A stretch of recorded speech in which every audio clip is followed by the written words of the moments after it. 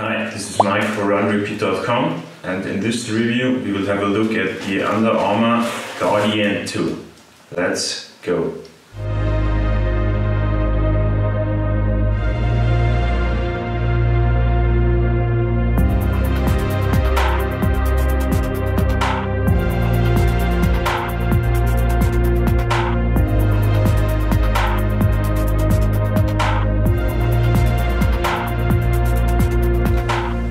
The Under Armour Guardian 2 features the Map My Ride functionality, which we will have a look on later in the review. So, before I start doing my runs, let's have a look at all the facts that come with the Under Armour Guardian 2.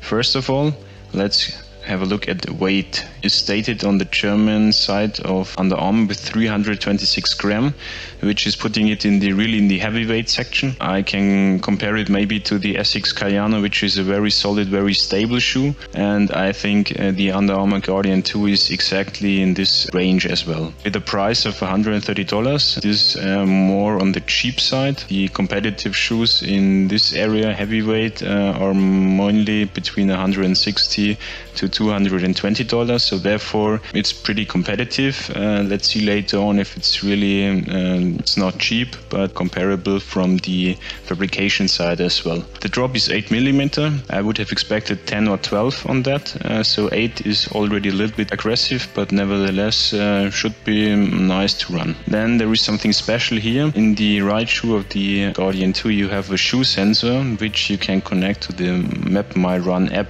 I did this together. You can then do runs with your cell phone and can get various data we will have a look at later on. It's nice, but to be honest, as I have my Garmin Fenix 5 already, let's have a look at getting similar results, or if it's just a little bit of a nice to have here. Then it comes with 3 different color schemes for men, 2 different for women. Pretty standard, nothing special here, so let's just skip this section. Then features, if you have a look at the homepage, yeah, it has a lot.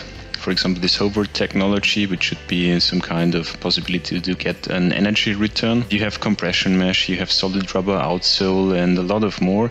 But there is a long list of features, but nothing that stands out really from the other shoes the Under Armour is comparing with. So, after having a look at the fact sheet, then let's get going.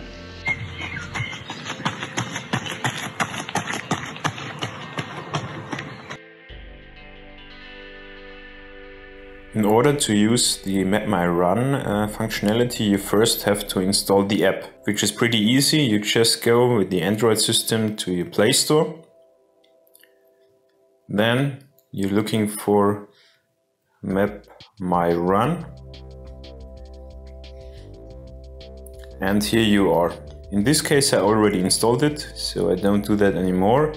You just open it then.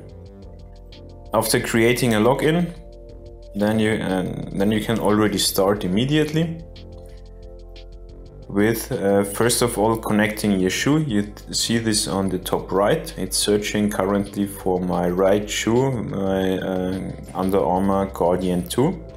When it is found, you see it's connected in green, and after that you can start to your running with training starting, and then the GPS of the cell phone will keep track of the miles you're doing, and then you get some additional information which we'll have a look on later.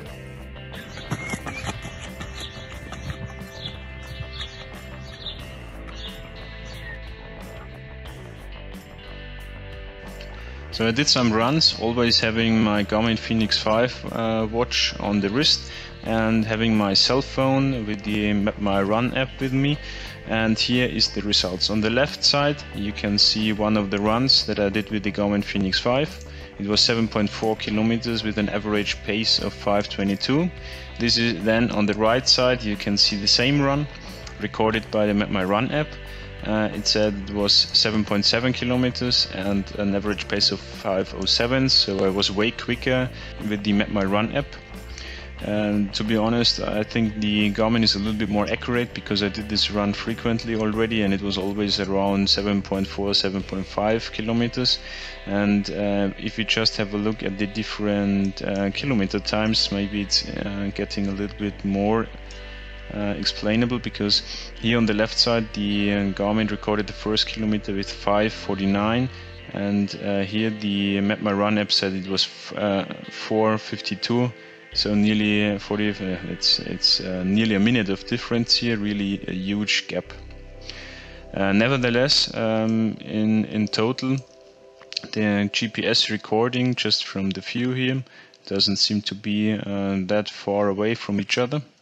So, and then if you have a look at altitude change, for example, it was 30 meters on the Garmin. We have 48 on the Map My Run. So therefore, it seems that the maps they have, the underlying maps, differ, and therefore maybe this could explain the difference in the total distance. Nevertheless, let's concentrate a little bit more on the Map My Run functionality here. As it comes with the more or less with the shoe, you just have to install it, no costs involved. You just open an account, and for that it's not that bad, especially if you don't have any devices yet. So you don't have to buy a GPS watch, which is pretty expensive as well. You can just use your cell phone, and everybody has one. And for that, if you're not a professional athlete, then nevertheless it's pretty good, I would say. And when I have a device that is already recording my runs, so for me it's the Garmin Fenix 5, I would definitely not switch. But if you don't have one and you're more or less of a beginner with the running, then the Map My Run app is fine.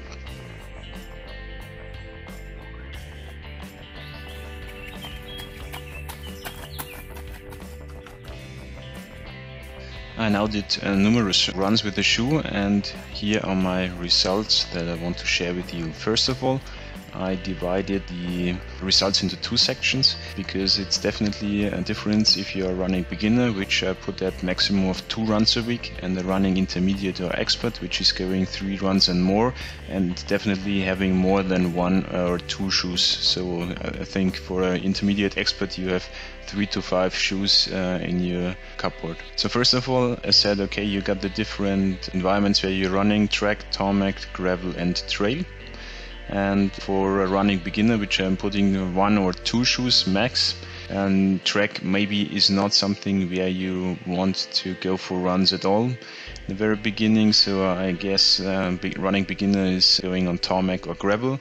And on tarmac and gravel, it's more or less the same. It's a very solid shoe, especially if you're a little bit overweight, and the Under Armour Guardian 2 provides all the cushioning that you need and the stability.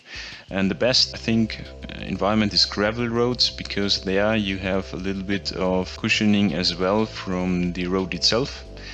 Because the track is giving back all the power that you're pushing into it once again, and so maybe a little bit hurting a little bit more on the ankle as the gravel road. And for trails, you can do trails as well, but easy ones, because you don't have the grip you're expecting here and the rock plate cover, so therefore bigger stones you will feel on the underside. And if you're going to the wear and tear section, no complaints here. The shoe is really solid and should be good up to 1000 kilometers, I guess. We have to watch a little bit about stability and how it develops later on, but the first 100k, no issues at all. And especially for the running beginner, the Map My Run functionality together with the shoe sensor on the right shoe of the HOVR Guardian 2 is a big plus, because most of the running beginners are running with their cell phone, and in addition to that, now you can get data like cadence and other stuff that maybe you are interesting. So for a running beginner, and this score, my score is 82 out of 100, so really recommendation here. If you're a running intermediate or an expert, so putting you at 3 or 4 runs a week upwards, then it's a little bit different. I'm putting myself there, and I would say for track or tarmac it's way too heavy. So it's not needed. 200 to 250 grams is the max of a shoe I would use there, and therefore I provided, for example, the non-tarmac an option that I have is a Saucony Fast Twitch, which is way more fitting to that. On gravel roads, I can use the Guardian 2 and then it's quite okay, but nevertheless I would go for an easy trail shoe here. And in the trail running section, then we have to deal with the same issues I mentioned before. Not enough grip, no rock plate, and therefore I would recommend to use a trail running shoe like the Essex Trabuco 7, for example, because this is then tailored to be able to cover with all these things the trail is coming up. The wear and tear, it's no difference between running beginner and running intermediate. Solid shoe and should be able to go for up to 1000 kilometers. With the Map My Run functionality, I will not use it in the future because I got my Phoenix 5 and got all the necessary data that I need there. So therefore it's a nice gadget. I tried but will not use it. And in total, if from my overall score is 65 out of 100, which means really I would not recommend it if you're putting yourself into the intermediate or expert section to buy this shoe. Even if it's quite okay from a price perspective, it's simply not something that you will use very often.